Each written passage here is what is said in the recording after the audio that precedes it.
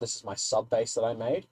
So I'll turn all the effects off here, and I'll turn off the, I think that's routed here. Yep.